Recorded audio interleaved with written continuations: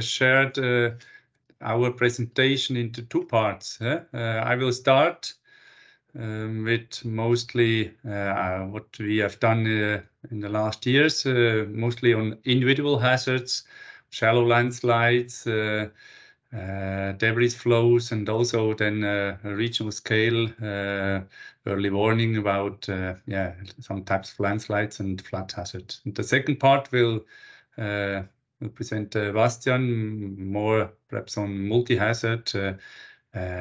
He will explain in more detail what he will do. Okay, so let's for me only very short presentation.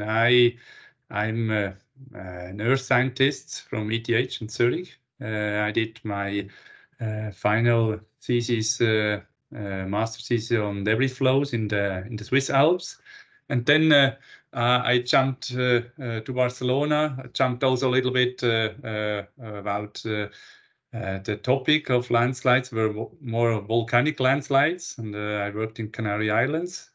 Did my PhD in 1990, and then I was a postdoc and returned to Barcelona in 2001, and since then I'm more related to rainfall-induced landslides, hazard, risk assessment, etc. Okay, so to start a little bit, what we are doing normally when we make modeling and also mitigation, we start always with monitoring. At the end, I insist always that we need data. Without data, we are not able to have good models. Not even we are able to understand the process. First, we have to understand and analyze the data and improve the understanding of the process. Without of that, we are not able to develop models. This, for me, is basic. So our first part is always we need data and good data. And then we can develop the model, and then we make mitigation. We also develop warning systems, and we make assessment for future changes. And a little bit of these parts in red I will show you during this presentation. Okay, so let's start Catalonia. Most of you know where we are, now northeast of the Iberian Peninsula. We are between Mediterranean and the Pyrenees, as we can see here. We are in Barcelona, UPC, and we have local scale data and local scale analysis with a full-scale physical experiment. We have monitoring at several places in the Pyrenees and Pre-Pyrenees, and then we have the data from inventories at a regional scale. And at the end, we want also to apply everything to the whole Catalonia, more or less 32,000 square kilometers, to have an idea about the study area. Okay, so now I would start our approach from shallow landslides, from local to regional scale, what we are doing. Let's go now to this site in the Pre-Pyrenees. It's a shallow landslide that we have monitored since many years. Without going into details, these are different volumetric water content sensors at different depths. The black one is measured with the rainfall, the daily rainfall over with the time.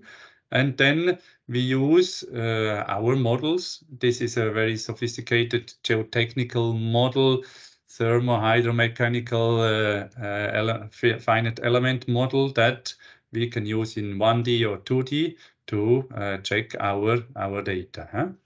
Okay, so this is one model that we use. It's for local scale, shallow landslides, and we also use it to develop a warning system. Like we have some equation without going into details, but you know that normally a factor of safety is 1. Over 1 it's stable, below 1 is critical situation, and with time we can calculate this for each day, for each hour, whatever, with this numerical codes.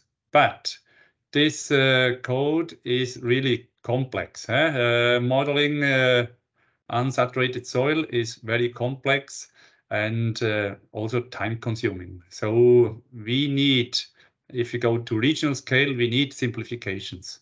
This is sure. We have to separate clearly this scale analysis, that we have different scales. Okay, so if we now go to regional scale, we have a newly developed shallow landslide assessment model, FSLAM.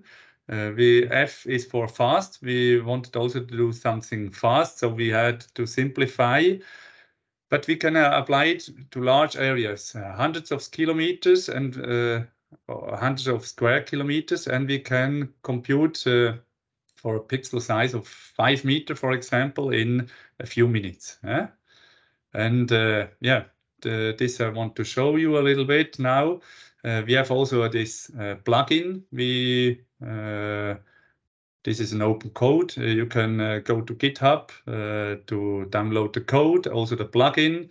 We developed a plugin for QGIS. This is also an open GIS, and yeah, it's to make it easy for you to play around and check these models. So, what is the base of this physically based shallow landslide model? We have a simplified hydrological model. This the infiltration of rainfall into the soil. As I said before, we have to simplify. We have two approaches: the vertical flow approach and the lateral flow approach that we calculate in a physical way, simplified, but in a physical way, because yeah, we wanted to also have this input as rainfall that we can make for future prediction. For example, we have this not data-driven or artificial intelligence models. This is a physically based model. That was one of our requirement. So we have at the end 5 input rasters, typical the dam first, then we have the properties from the soil, and then we have also the land use and land cover, the vegetation. Okay, and then we have 2 rainfall rasters that give us the rainfall conditions. With all that, we calculate not a factor of safety. We have a stochastic approach. Because normally in the input parameter, especially for the soil properties, we have uncertainties, and so we calculate at the end a probability of failure. And this will be now a typical map of probability of failure from 0 to 1 in this area. Okay, so this was a bit theory. Let's apply it to Weideran. In Weideran, 10 years ago, we had an exceptional catastrophic flood and landslide episode. You can see some pictures of the bank erosion at the river, destruction of bridges, and the accumulation of sediment in urban area. Losses exceeded 100 billion euros. We are in Weideran here, to remember that here are the Pyrenees. We are in Catalonia, Spain on the north, so we are in this part in the central Pyrenees.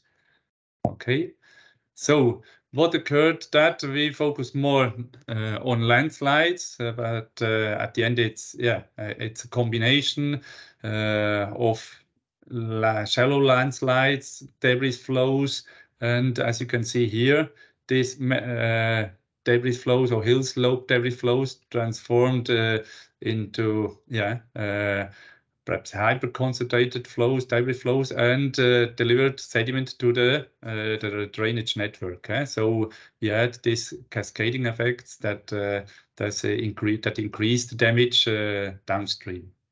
Okay. Once again, without of data, in this case inventory, we had field surveys, aerial pictures that we analyzed, and we had this inventory of landslide initiation points, so more or less 400. You can see here the distribution of the points. Here we are in the main valley. Vieja is the capital of Vajdaran area, and this was our study area for applying our FSLAM model. Okay. Only one thing to stress that data analysis and good data is important. We saw that the effect of the vegetation was really important. In that plot, perhaps it's a bit difficult, but here at the end, at the secondary vertical axis, this is the density of the landslides. We have landslides points per square kilometer, and we have this for different vegetation types, classes. Okay, in grass and meadow, we have 2 landslides per square kilometer. Then when shrubs in the red triangle, I look to the red triangle. First, we have 2 in grassland. We go down for shrubs.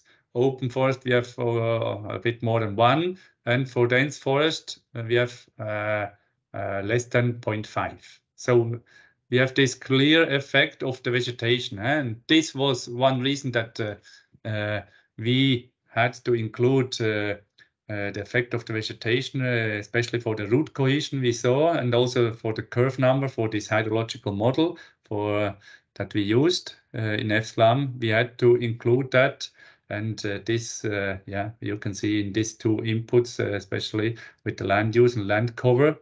This is a raster that we use. So once again, we need data, we need good data analysis before creating and developing a model that is at the end correct model. So then we applied our model with all the inputs to the 2013 episode. This is the resulting probability of failure map. In red we have high probability, and in blue we have low probability. We did the typical rock analysis, and we were quite happy with the results. We have always a lot of uncertainties, especially in the soil properties, etc. But this was our calibration case to calibrate the data. What we did in the next, we wanted to also to check what will happen in the future. We checked the impacts of future changes. On one side, the rainfall can change.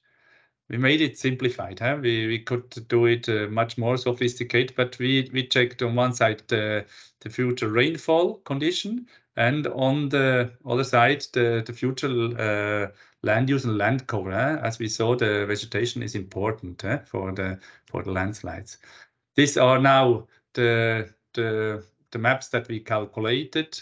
As I told you, that we have this FSLAM fast model, so we had the possibility that we could calculate really a lot of scenarios for future changes.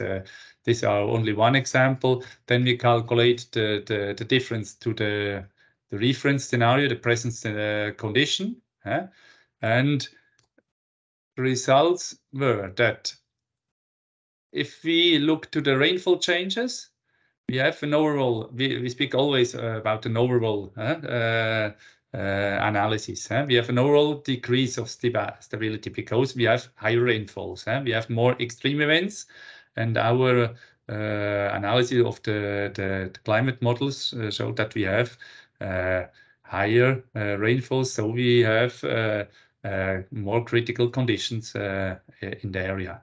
But on the other side, we have an increase of stability. We have better condition with the land use changes. In the future, we will have more forest.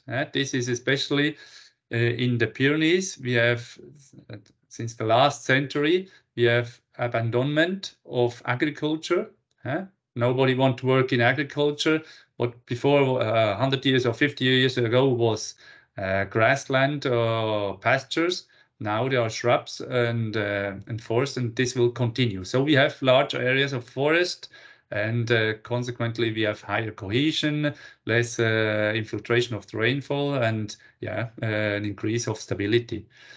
this was quite interesting, and the final results even was quite surprising, because we saw that comparing the effect, the individual effect of the land use and land cover, this is a simplified chart, the trend of stability more stable in this way, in the lower part more unstable. But we could see that the land use and land cover impact was much higher. The stabilization effect was much higher than the decrease of stability due to the future rainfall. And so we could see that at least in our modeling, in our study area, this is a high mountain area in the Pyrenees, where especially land use and land cover will in the future once again or continue to change. We have an overall increase of stability in the future. So this was quite surprising, because everybody says, or many people say that in the future we will have more landslides. But only looking to the climate, then perhaps we can say it, yes. But we have also this other future changes and land cover and especially vegetation that will impact the final results. Okay, this was a bit going away from the modeling part, but this was quite important results, and only with our fast model we could calculate all this simulation for these future scenarios. So now we know where we have slope failures and also when they can occur. But we have seen here in other pictures also that we have the effect of the runout. We have this runout must be included to get this aspect of the cascading effects, because all this sediment of the landslides, or not all, but many landslides transformed into flows and increased the sediment in the river network. So how we can now calculate this runout aspect of the landslides? We have different tools here at UPC. We have sophisticated, more local scale tool. This tool is called flat model. It's a finite volume code for torrential flows, landslides, and also snow avalanches. We have different rheologies or flow resistance laws. And we can also include the incorporation of volume during the runout. And on the other side, we have nowadays the geotechnical engineers work a lot with material point method. And we are in a consortium that's developing this ANORA 3D code for this geotechnical application. I show this example once again from Weideran. This occurred 5 years later.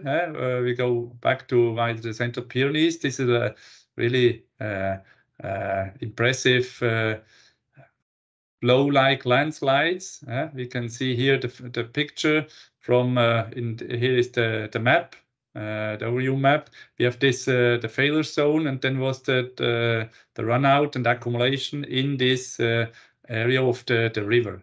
There was even a bit of a natural dam.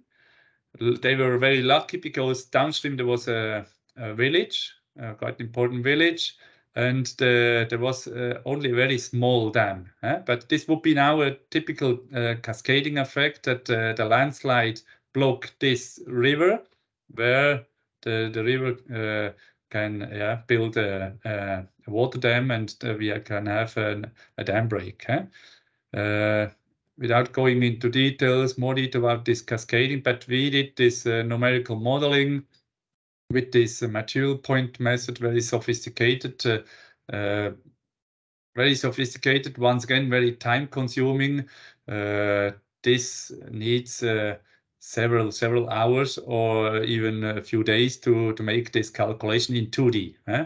If you want to make it 3D, then it even would be much more complicated. On the other side, we have the model, flat model. This is this finite volume code that we use for debris flows. Here is an example for a back analysis of debris flows with the flow depth is indicated here. We have some monitoring data in this catchment that we can check the results. And yeah, this is a bit faster, but still, this is principally used for local scale. Very time consuming are these simulations, and yeah, as I told, this is principally for local scale assessment. This is yeah, we have to include this rheological parameter, we have the entrainment, and yeah, this slow down the calculation. Okay, to make it simpler, I don't know what is the time. Yeah, okay. To make it simple, we have to simplify the modeling approach. We have some random walk flow routing algorithm using Monte Carlo, and yeah, the only input here is a digital elevation model, and we have different numbers of iteration. The results will be a probability of fail, probability of that the flow will pass through a pixel that we have here in this example. Red will be high probability that the flow will pass through the pixel, and yellow will be a lower probability. We can also calculate velocities. This is again in our GitHub if somebody is interested to download it. This is simplified, and this we did now in Maidaran, with the base rastered would be the probability of failure, the output, and from the high probability pixels we calculated then the runout, and we have here this more reddish color will be, or orange color will be high probability of the flow will be passing this location. Here to make a zoom in it, we have once again 5 per 5 millimeter. It's quite detailed for this regional scale.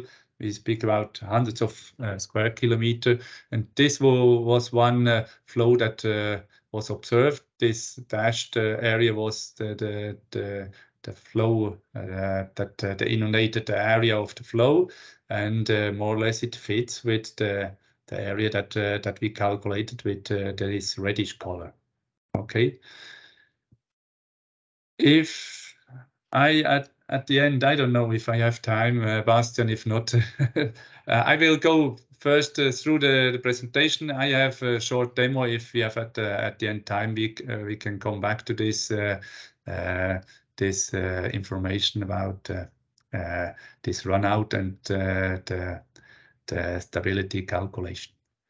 Okay, only to finish, we have also rockfall models. Once again, local scale. We also applied a bit to larger scale, but yeah, this is a 3D rockfall propagation model. We especially designed for the fragmentation of rockfalls. If somebody is interested in that, yeah. You can contact me or Nieves Lantara, who is also working in our consortium. So yeah, this is typical rockfall, quite classic. The novel thing in our model is that we have this incorporation of the fragmentation that is quite important, as you can see in this lower right photo, that we have this effect of the fragmentation. Okay, this we can use for risk analysis, assessment of protection measures. Here we have this area, we have here a road, and we have different protection barriers that we can calculate the blocks that pass with or without these pantallas, the barriers, and we can make this analysis quite in a detailed way. Okay, but this was rockfall. This is not the principal topic for today. I will focus more on landslides, rainfall-induced landslides, and floods. Okay, so have seen now our models. Apart from modeling, we want also to make some mitigation. For mitigation, we can put some active mitigation measures. As you know, we can put some protection measures, stop the flows, or we can have passive mitigation measures that I will present you now. That in our case will be this warning system. That are tools to anticipate the events, improve the coordination of emergency actions, and raise self-preparedness, as we will see now in a moment. Okay, so now we will jump to the warning systems. Okay, and I will present you the system that we are developing in Catalonia about landslides and debris flows. Yeah, now we speak about 30,000 square kilometers or more, a large area. So we have really simplify our approach. We are not able to make an infiltration modeling. We use normally rainfall thresholds, warning matrix, etc. Okay, the general methodology of this warning system is on one side we have the susceptibility map. Without going into detail how we determined it, we have here the susceptibility map in 4 classes from very low to high. And this is our static input. This we do not change. On the other side, we have the dynamic input, the rainfall. This here we combine radar and the rain gauge that we have. Okay. With that, and our threshold criteria, we have our rainfall hazard level on one side, then we have the susceptibility level on the other side from the susceptibility map, and then we have this warning matrix once again in 4 classes, in 4 levels, 4 colors like always, and then we have this warning map that we update every 30 minutes with the present rainfall conditions. How it looks like that, that we can see here on the left, we have the rainfall input. And then this is an example for the Gloria storm 2020. We have an update every 30 minutes. Here we have this warning levels. We normally visualize this warning level at sub-basin scale. Because we calculate at 30 meter pixel for entire Catalonia, but to make it easier to visualize, we transform this for a sub-basin scale, especially for the administration. We are now in the testing phase with the geological survey. We have our prototype, and we are testing now this with the administration to have a look how it works. This perhaps I can switch a moment. This will be now the platform. I switch now to the platform. In Catalonia, you know, we have big problems because we don't have rain. So I had to go back to 2020 to have an episode with rain.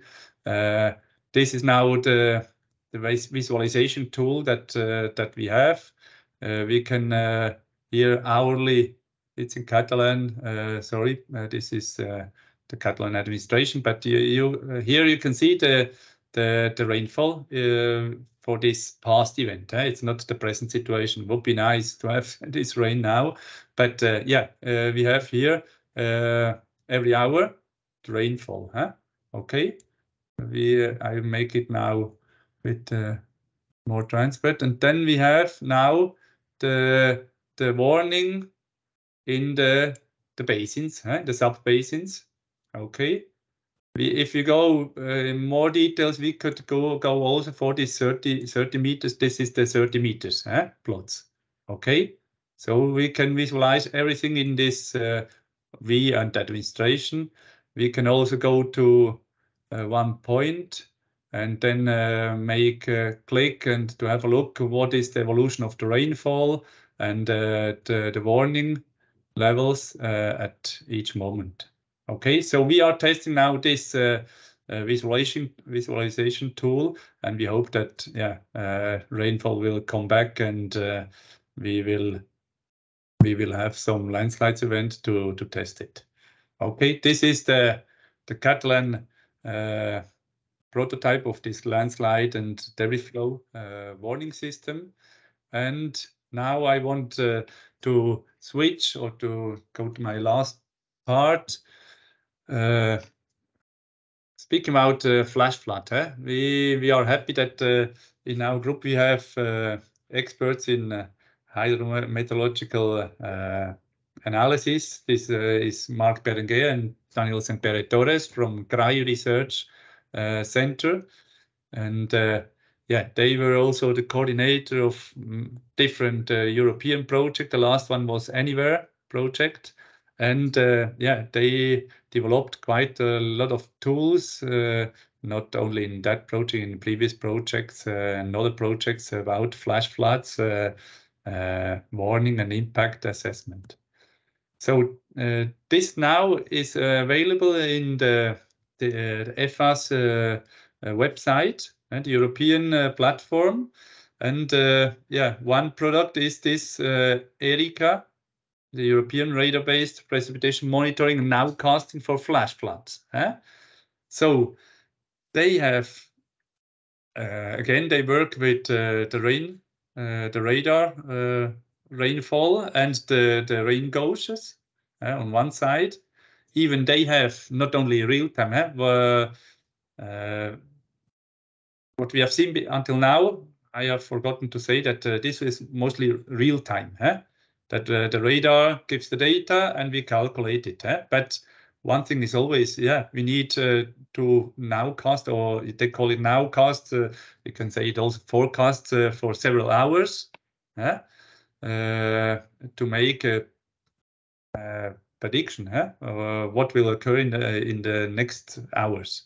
So with this prediction and the inputs, they make the rainfall accumulation calculation, and then they have the intensity duration threshold to have at the end this, they call it flash flood indicators. But yeah, at the end are levels, hazard levels in that three colors. Okay. This was the detail, perhaps the workflow, the simplified workflow that we use in Catalonia. We have the high resolution rainfall observation and nowcast, the same that we use for the landslides. You can see here one screenshot. Then we have the hazard module with the rainfall thresholds. And in Catalonia, we use this return period exceedance to indicate in each river reach what is the expected return period of the flood the flash flood that will occur. Okay, so once again a nice animation from my friends from CRAI. So this is now how it looks on the left. Once again, you have the rainfall input. On the right, we have here now in the same time loop, we have the return periods for each reach of the river.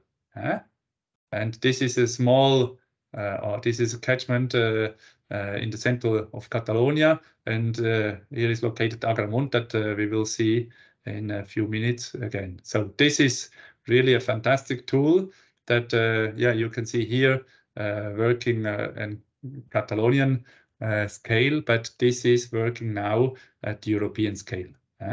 European scale, CRAI gave me this nice, really impressive animation of the whole Europe with the rainfall sample. You can see here, even now it switched to forecast. They also check always what is real-time observation and what is forecast. This is the rainfall accumulation in May 2016. Then until now it was observed, and then now we switch to forecast. This is really brilliant work that is European-wide available. And go to zoom a little bit. Yeah, this was until now was only the rainfall, but the same. If you go zoom in like here, we have the rainfall on one side. In the legend, you can see the accumulation of the rainfall, and then you have this once again in each river section. You have this hazard level. This is now this ERICA project that is available in the EFAS platform of the website. Okay. So this was flash flood. The more warning and hazard indicator, but now we want to look also to the impact. We have seen now, until now, this was the hazard indicator or the return period in the river section, but we have to combine it now with exposure. So we use the results of ERICA, make a new module with the flood maps. There are the existing flood maps for each return period, and so we can determine the extension of the flow of the flood depth even. And then if we combine this with exposure and vulnerability, we have this impact-based warning. We have population, economic loss, and even critical infrastructure. This is nowadays also available. The CRAI group published recently also some example on that tool. This was used or was checked with this tragedy that occurred in the central of Catalonia. Once again, we go back to Agramunt, this catchment that we have seen some minutes ago. There was a flash flood, and in an elderly house there were 5 casualties because the response time was too long, and other factor that caused at the end these 5 deaths. So in the future we could use with this nowcast for this several hours to predict what will happen for several hours in the future. We can predict the flooded area. Here will be this elderly house in this tragedy that I mentioned. We could also use this for population analysis for the flooded area to make some estimates of the persons in danger. And also we can make a calculation of the economic costs. There were some case studies that were done with some real data, and the first results are quite promising. So with all that, let's finish with the outcome. We want to try to use all our tools, our knowledge, to make this multi-hazard focusing on these hydrogeomorphological processes, landslides, debris flows, and flash floods or floods. All that starts with precipitation. We need the rainfall. Then we have the 3 main processes that can have some cascading effects, and we want to try to include, especially with these tools that we have, the existing tools, calculate the increase in sediment from the landslides, from the debris flows. We want also to include the aspect of wood that is quite critical in flash floods also. And with all that, we want to combine the tools with what we have seen just before, with the exposure or the consequences. This impact-based. We have different roads, population, power outage, etc. that we want to check with this new multi-hazard warning that we develop now and in the future. Okay, so this is a bit the outlook, and now this was from my part. Bastiaan, I don't know what is the time? Yeah, more or less. I've promised with what half an hour, a bit more. I don't know if we want first round of questions, but or if there are short questions, or we have at the end a question round. Bastiaan, how many minutes? How long you have calculated, more or less? Whatever's left, I'll fill. So yeah, Kees, what do you do normally? Questions at the end, questions midway, and then at the end. Yeah, well, you can say if people have questions now, please ask them now, and then of course also at the end we have another option. Yeah. We can make short questions now, and then perhaps more discussion at the end. Yeah, if there are any questions.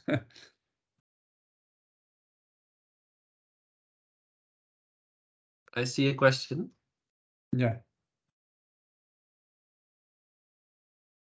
Yeah, I was wondering if could you also include wildfires and the probability of higher wildfire occurrence in the Pyrenees into this first model you showed? Because you said at the moment it seems like with the future it gets more stable because more forest. But on the other hand, you could argue, well, more forest might lead to more wildfires because it's very dry forest if there is no rain at the moment. Yeah, good question. Really good question.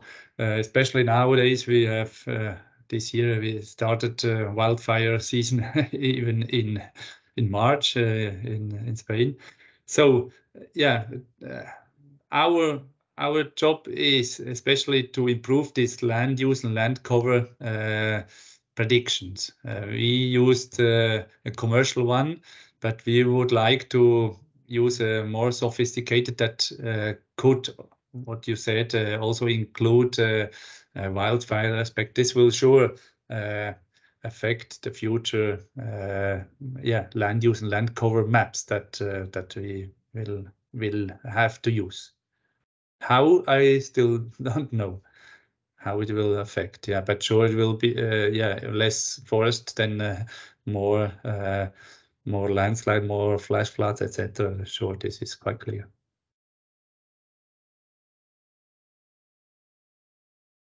Yeah. Amir. Yeah, go ahead. Thank you very much for such a nice and very informative presentation. I have a question that regarding the prediction of land use. So does it within the model? As I told, we used the Idrisi model, the TerraSet. Data modeler. It's a commercial one. We have some doubts. It's more we fit it with historical data, and there are some variables, and the prediction was more or less continuation of what was occurring in the last 20-30 years. So this makes sense, but there's still things that we have to improve with that model. Okay. Thank you. And one last short question. May we use these the tools which you just showed us in any part of the world? Like in my case, if I use it for Pakistan. Yeah, sure. The most of the models you can use it. At least our models are most in GitHub. You need data once again. Without data, you cannot calibrate. And and the last ones, the tools that I show you, that they need radar rainfall, but if you don't have radar rainfall, you can use the same methodology and use rain gauges or satellite precipitation data, whatever. The methodology is there. Okay, thank you very much. Thank you, Sonis. Thank you. Okay, you're welcome. Okay, Bastiaan, now you have to fill. Sorry, but we have still. It seems we should talk more because I'm going to present some similar topics actually, and some similar, similar problems or trying to find solutions. Let me share my screen. This one I'm looking for. So what I'll do is I'll talk first about multi-hazard modeling and the impact on Dominica of this multi-hazard events, and then I'll have a look at this new model called fast flood that we've been working on a lot in recent years. Let me go ahead and can you see the presentation? Yeah, now it's perfect. Yeah, now it's perfect. Okay. Multi-hazard modeling. Yeah, so we're also looking a lot into this process, and we're I think to provide some context at the start, a lot of these processes are driven by the basic cycles in the Earth system, right? The hydrological cycle, driven by solar energy, and the extremes in this cycle tend to be the hazards that we want to know more about, the events that are hazardous for us. Extremes in precipitation, extremes in surface flow, which are normal processes in the cycle, but the extremes are the ones that we are interested in. And the same for the rock cycle. We're interested in the extremes of erosion, the extremes of movement of tectonic plates, the extremes of, well, you get it. And that those extremes become the landslides, the earthquakes, etc. So let's have a short example of a study case, one that we've worked on a lot. So in 2017, there was a Category 5 hurricane called Maria, which made landfall late in the evening. And what you see here is a mosaic of 2 radar images for this area. And yeah, it hits the south of the island, and then it stalls also for a little bit, which led to insane amounts of precipitation. You're talking for the entire island more than 600 millimeters within 24 hours. So in such a situation, if we look at that in a schematic way, you see, okay, the rivers, they're going to flood, right? With that amount of water, anything that's going to viably have any flooding is going to have flooding. But we also see storm surging along the coastline. We see slope instability because of oversaturation of the soils. We see runout from these slope instabilities. And in fact, we see all of them happen at the same time, and a lot of interactions start to occur. That's better. So interactions, you can think about the dilution of debris flows and landslide material, which causes further runout, the blocking of channels by tree debris or by sediment from the debris flows, backwater effects, storm surging and flooding interacting, causing for more flood depth in the cities along the coastline, etc., etc. This is what the same catchment looked like after 2 of these kind of events, Tropical Storm Erika and Hurricane Maria. This is the same village called Petit Sauvant. And you see the devastation, right? Landslides all over, runout everywhere, flash flooding in all of the streams, and it all merges into a very messy, multi-hazard type of process event with a lot of cascading effects, blocking of rivers, impact from rocks and debris on houses. The blocked rivers then flood into second parts of towns, etc., etc. The sediment in the floodwaters also causes a lot of damage and a financial impact to the residents as well. Also, the vegetation component that was also just mentioned, you see a lot of the vegetation is destroyed in the area and also dragged along with the flow, blocking also the bridges. That's case there on the picture on top of the bridge, which is also a hazard for our scientists. So when we hit all that stuff, yeah, okay, our wheels broke and we had to fix the car. Even for the vegetation itself, the wind is an important factor of damage. On the left, you see an image just after Hurricane Maria. And you see that basically all the vegetation is doomed, right? So all of the leaves have been blown off. People reported to us that, yeah, in their houses, the wind is so incredibly strong that they see the grass sort of being shot through the cracks in the wooden doors. And then after 2 years, you see a lot of it has regrown, but that's not actually leaves from the trees, but that's invasive species, vines, creeper plants that go up to the canopies to fight for the sunlight. So all these hazards, you can categorize them a little bit in terms of where do they occur. We have here a deep subsurface, top left, surface on the top right, atmospheric on the bottom right, and then space on the top bottom left. And then all of these hazards occur in these different areas of the Earth system. Now, the bottom left, the space ones, if we have a meteor impact, consider all of them active. So we're not looking at that so much. But for example, if we look at interactions between these, you can see, for example, that hurricanes on the bottom right have a lot of interactions to the surface processes. Storm surging, flooding, debris flows, shallow landslides. But then also shallow landslides can cause more flooding, like what we just saw. The blocking of rivers can result in more flooding. So there's many of these interactions between erosion and etc. And then also from the deep subsurface, we see things like ground shaking from earthquakes, of course, having a lot of impact on surface processes as well through landslides, ground shaking, etc. Now we try to model with a tool we make. We try to model the hydrometeorological surface hazards in an integrated manner. So we also try to look at those interactions, which is yeah, there's a lot of open questions still there. We try to input some of the other hazards as boundary conditions as far as that is possible. I'll maybe in the future we end up where we can actually do more integrated modeling anyway for all of these zones. But well, okay, for now.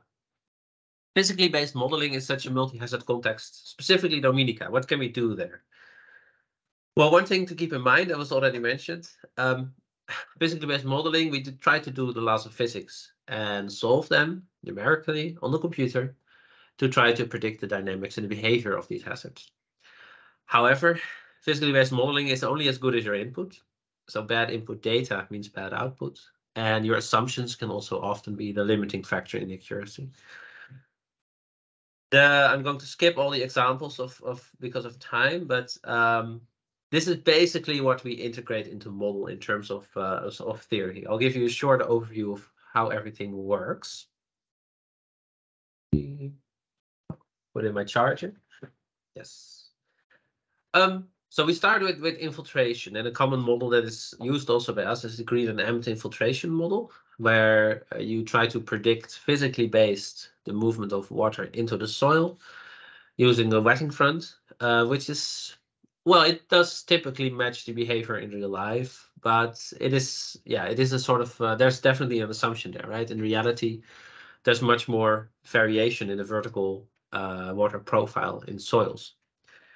So this is something we do to make things solvable at a regional scale and at the scale at which these hazard processes occur. But each of these assumptions, like I mentioned, is going to limit the accuracy and the applicability of your model as well.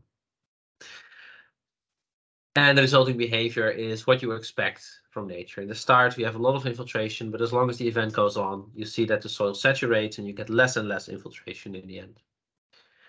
Now, the important information here is soil information, right? We need to know spatially what is happening to the soil, and even land cover has a big impact on that, on the porosity of the soil, so how much water can fit in the soil, but also how fast does the water infiltrate into it.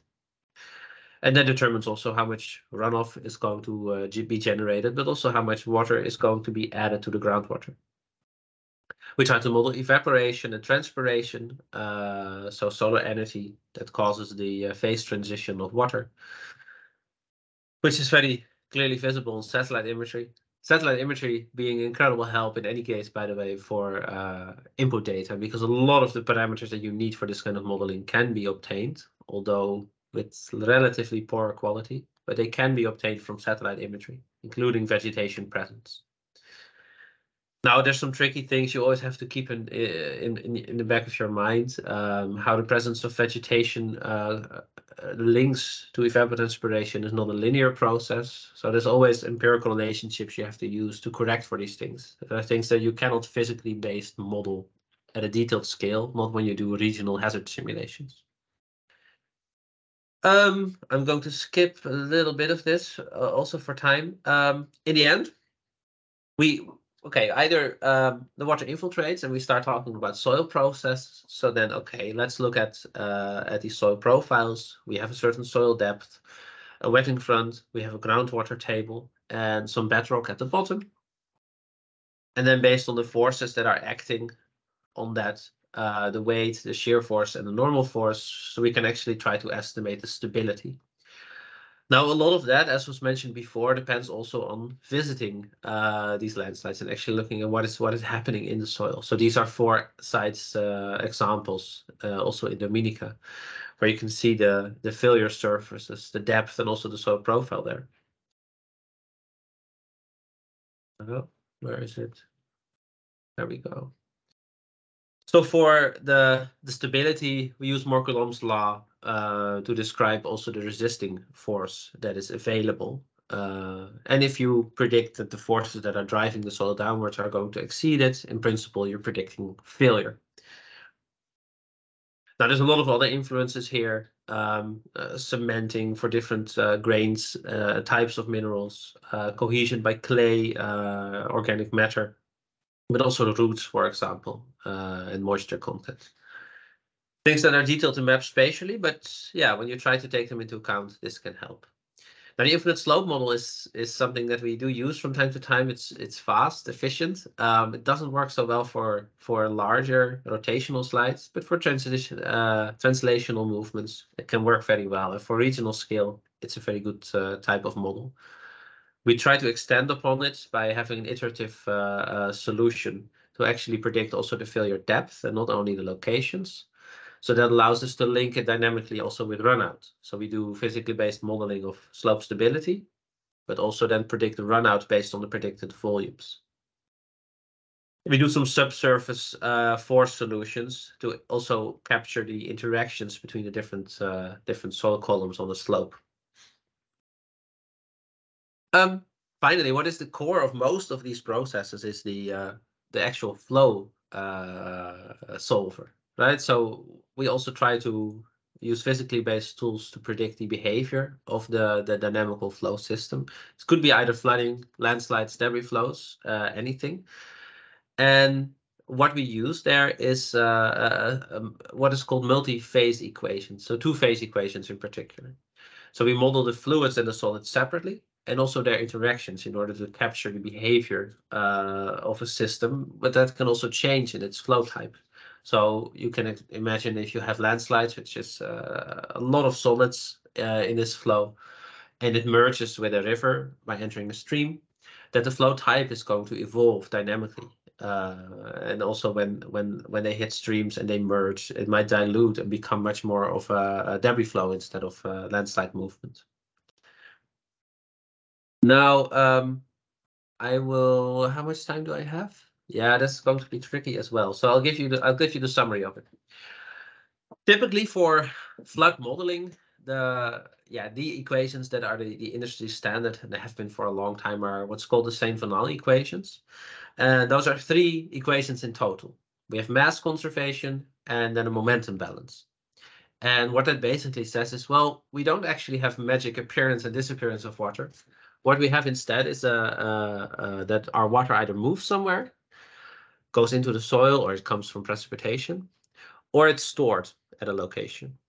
And by using this sort of bookkeeping approach, what you can set up is a differential equation that describes the, or basically, yeah, it has all these movements and storage of water in it. And we can do the same for the momentum, which is also a conserved quantity. Now, what really matters is the forces that you also link with this. And for water, we would typically link the flow with gravity, pressure, and frictional force. And when we talk about multi-phase flows, we also use the internal friction angle and the sort of internal rheological stability that comes from the solids in the fluid. Then the viscosity, a drag force between the water and the solids, and as well as a diffusive behavior for finer particles. Now, as a result, you get these long equations with many force terms. But the beauty of these is that they're very dynamic, right? So they give you the forces and the interactions between the water and the solids, but they can automatically evolve based on what is happening, what is actually in your flow, and the context of it. So we can model water, and all the solids related terms will go to 0. We can do pure rock avalanches, but also anything that's in between and anything that evolves dynamically. Now, erosion from debris flows and landslides is a big component there as well. I always feel there's a lot of research that needs to be done there. There's a lot of simplified approaches based on excess shear stress to try to predict the erosion, but it's a very explosive process and difficult to get right in physically based modeling. Okay, so far a bit about the modeling theory, about what we do, and this is all available in a tool license that I'll show you very shortly. We applied this model to Dominica. 70,000 people, 90% affected by the hurricane, 65 fatalities, and a damage that is 1.5 times the GDP. Again, the trajectory of the hurricane moving over with just incredible amounts of rainfall falling on the island. Not to speak of the wind speeds, of course, as well. Storm surging was rather minimal for the intensity of the event. And again, I showed you these images before, landslide impact as well as debris flows. It's good to get a short visualization of what it looks like after the event. I'm not sure if you can hear this, but what the person that took the video is saying is that his town Kulubistri was totally destroyed by the hurricane. You see a combination of wind damage, you see a combination of sediment brought in by the flash flooding, but also by the landslides that feed this sediment to the flows. And there's basically no house that's left untouched.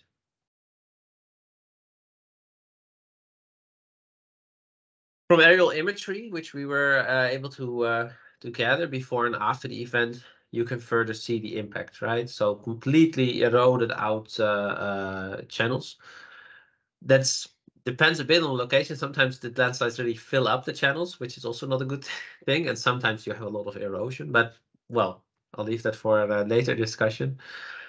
And what you can see as well is that some of the houses are simply missing. They're just completely gone, especially in the along the northern stream. There's about 5 houses that are just gone completely. Now I focus here now a little bit on Grand Bay. We did a lot of modeling for the entire island, but this that's a little bit large to show in a nice overview. Grand Bay area is in the south of the island, and there's 2 towns. The one you just saw is called Pichelin. And then there's the Grand Bay, which is the larger village near the coastline. And all of the landslides were mapped, which is a very useful data set, of course, when you want to validate your model as well. From the imagery, it was also clearly doable to map all the flow processes in general, because everything was so sediment rich, you could see it very well from the imagery. We were able to get some information on soil depth and soil parameters throughout this area as well, which is very important when you're talking about slope stability modeling and, well, as was mentioned before as well. And these are some of the results that you get. So what are we looking at here? So on the left, you see an overview of the modeling results for this area, and it's a 2-dimensional color legend. The blue indicates the maximum water flow height for this area during the event. And then the more orange is there means the higher solid content. So those are the landslides and the parts where the landslide material ran out to, eventually reaching the coastline. On the right, you see some zoomed in areas, and there you also see an overlay with the inventory, so the mapped extent of the flow processes. Now, we were able to get quite detailed accuracy with the modeling. I mean, we're talking about fairly small landslides compared to the model resolution, but still we were able to get a very good fit between the amount of events and the locations generally. compared to the mapped processes. One of the big benefits there was the availability of high quality elevation data. I'll show you that in a little bit as well. And this is what it looks like when we show a 3D overview, a bit of the model results compared to what it looked like from satellite imagery. Now, after the event, one of the things that we had to calculate, we did for the government as well, was looking at bridge design and also the clearing of some of the channels here. So a lot of them fill up with sediment, and that means you have much less channel capacity for the next event. So it's important that they clear those quite rapidly, so that for the next event you have enough flow capacity, so that not all the towns along these channels actually flood as well.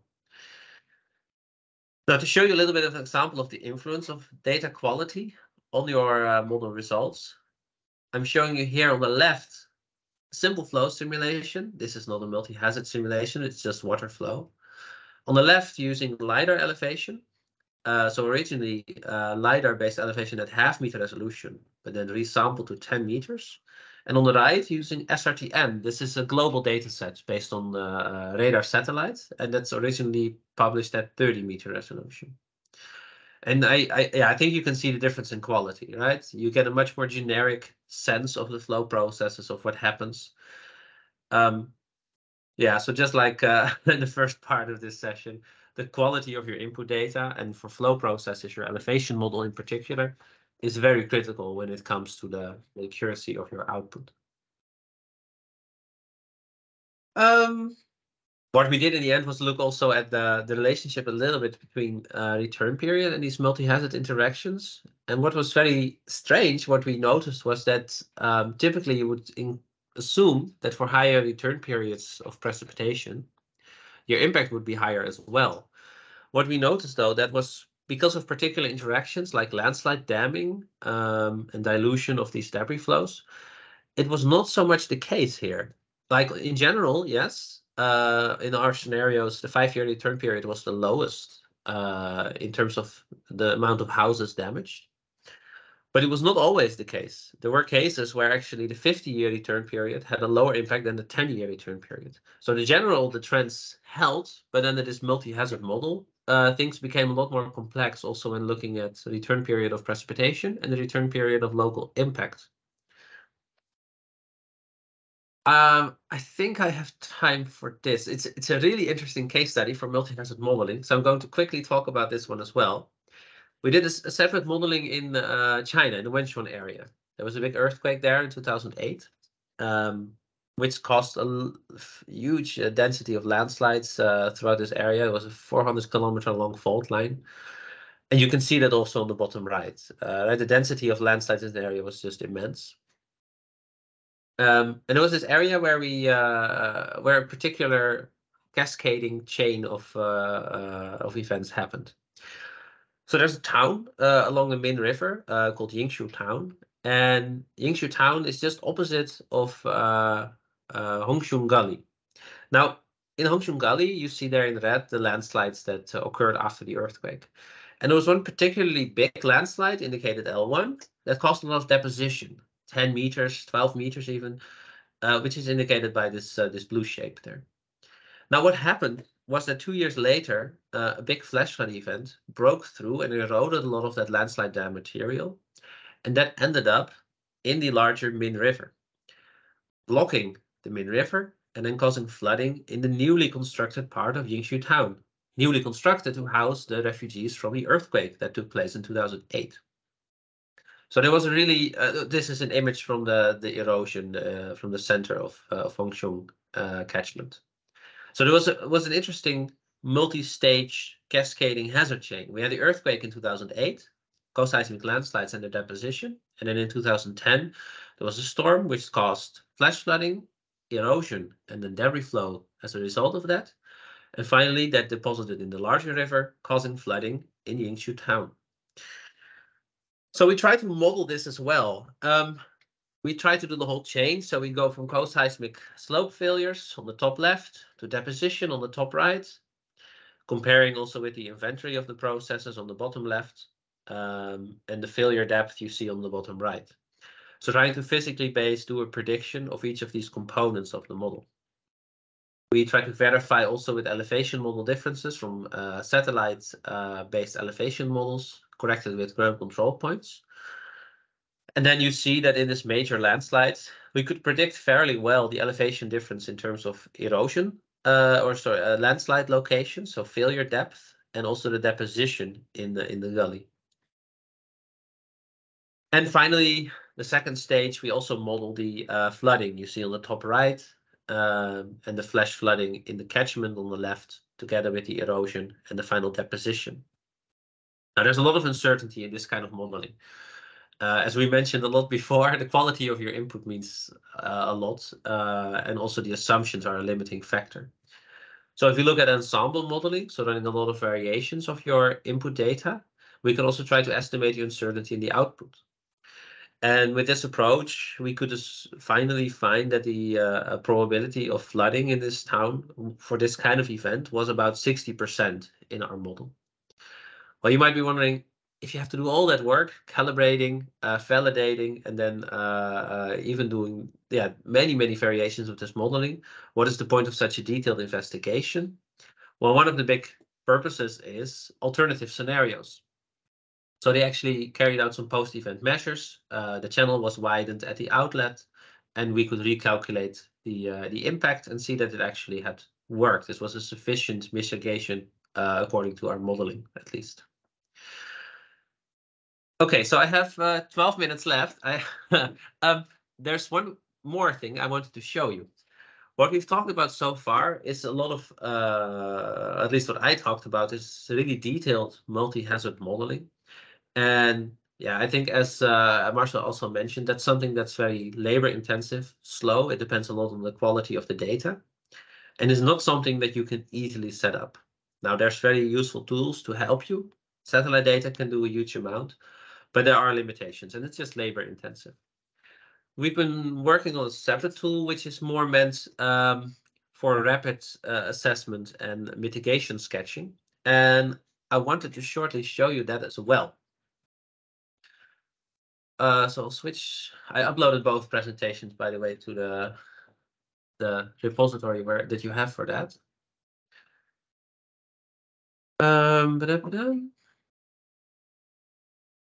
So it's this new tool called Fast Flood, and well, so you've seen already that this physically based modeling is critical. It has a risk assessment. It can do a lot of really useful things. But the speed and the labor intensiveness is often a limiting factor also. There's many types of models. We're talking here about detailed physically based models, but there's also a lot of approximate models, but they all have a lot of their limitations. So we started working on this new one, and what came out was a really, really impressive method in the sense that you can get to 95, 97% accuracy in a fraction of the time. So for this same Ground Bay area in Dominica, talking about a 1 second simulation against a 2-hour simulation for the full multi-hazard setup that I showed you earlier.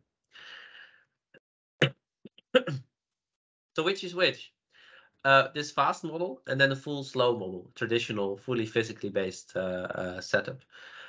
Well, the point is that you can't tell, and I can't tell either. I have to say, I believe the right one is the full modeling. But in terms of impact, they behave very, very similarly. And that's the point. And even if you zoom in, here you notice, because you can see the landslides also on the right one. That's the full multi-hazard simulation, where the landslides also are more clearly visible. We actually published this tool as a free web-based model. So I'm going to show you in the last time that I have a short demonstration of how it works. Now you can use this basically anywhere in the world. If you go to fastflood.org, it's available. It's a free tool, and I'll just go to Flash. You get a website link and a tutorial. So you can have some more information there as well. And just as an example, let's say we want to have a look at the same area, Ground Bay, in the south of Dominica. Well, I'm going to select this area. Then I can go ahead and select the resolution. And I can download automatically from global datasets the data that I need for my modeling. If I go ahead to the menu, I can specify my rainfall event. The default setting here is perfectly fine to characterize this tropical cyclone behavior here. And that's it. We got our modeling result. We can play around with the rainfall event. Let's say it's actually a lot more, and we can see immediately what happens to our event, right? Let's say we want to talk about mitigation, and maybe somebody has plans to make a reservoir here. Well, let's see, what's it actually going to do? Let's input a reservoir, set our reservoir height. Maybe we have a 15-meter high design. Make sure in the settings to indicate that we want to account for that. And we can go ahead and see what that simulation actually does. In this case, not so much. And I think even if we make it into, well, maybe even an absurd range, it's not going to do so much here. Maybe they have better luck here. Finish, let's see. Yes. Yeah, even here, it's just too much water anyway, right? You can fill up the entire catchment with water and still it wouldn't do much. There's many better areas. For example, you can make a levee system here, which would much more, maybe a much cheaper solution to protect that area. You see, this has much more clearly an impact. Other things that you can sketch out are things like draining channels. So you can actually paint elevation changes directly into your elevation model. So here I might go ahead and decrease the elevation of my channel bed. Run the model again. And see that we have changes to our flood depth in this area. Now, in this case, we're working also with global data sets because that's what allows this model to be free and work everywhere. But you could also load your own your own input data. So let's say I have a higher quality elevation model. I can go ahead and load that as well. Run the same simulation and benefit from the increasing quality that I get from that. Now, all of a sudden, my reservoir is behaving much more nicely, I have to say. So this is a web-based tool. It runs locally on your own machine, so there's no server. You don't have to worry about your data. And it might be something that that could be useful. I want to give you one other example, because what we're looking here is a very small area with flash flooding.